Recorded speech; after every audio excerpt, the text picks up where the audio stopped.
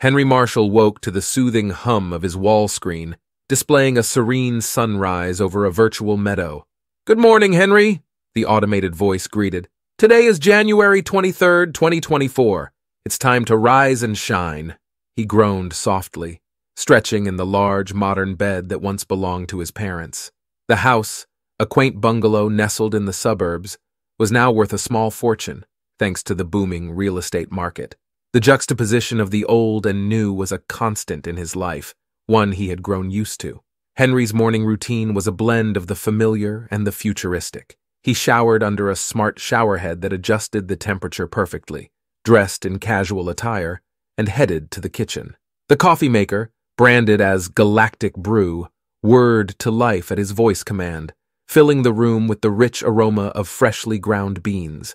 His electric car awaited him in the driveway, a sleek silver machine with a minimalist design. As he settled into the driver's seat, the car's AI activated. "Good morning, Henry. Destination, NeoNest." The car glided silently through the suburban streets, merging seamlessly with the city traffic. Henry marveled at the smoothness of the ride, a far cry from the bumpy commutes of yesteryear. Buildings, old and new, lined the streets, their facades reflecting the ever-evolving landscape of the city. NeoNest, his workplace, was a startup known for its innovative yet quirky culture. The office building was a testament to modern architecture, with large glass windows and green terraces. Inside, it was a playground for adults, a blend of work and leisure designed to spark creativity.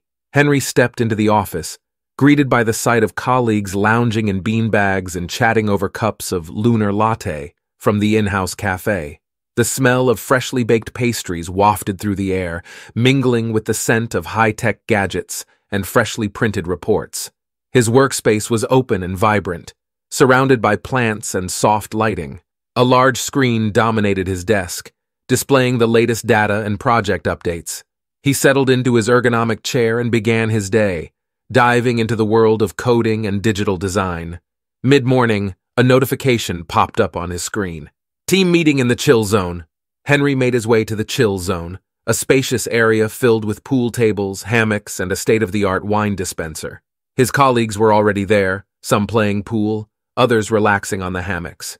Their team leader, a spirited woman named Lisa, started the meeting with a smile. "All right, team, let's brainstorm. We've got a new project on the horizon, and we need all the creativity we can muster." The session was lively, filled with laughter and rapid-fire ideas. Henry enjoyed these moments, where the line between work and play blurred. They were building something new, something that could change the world, and the energy in the room was palpable.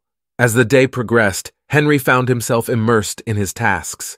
The office was a hive of activity, with people moving between workstations, meeting pods, and the relaxation lounge. The latter was a whimsical space, complete with sleeping pods and a snack bar offering an array of treats.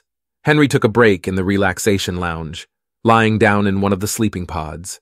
The gentle hum of white noise and the soft glow of the pod's interior helped him unwind. He closed his eyes for a moment, letting the stress of the day melt away. Evening approached, and the office began to quiet down. Henry wrapped up his work and headed to the gym, a fully equipped facility with virtual trainers and cutting-edge exercise machines. He enjoyed his workout, feeling the tension leave his muscles.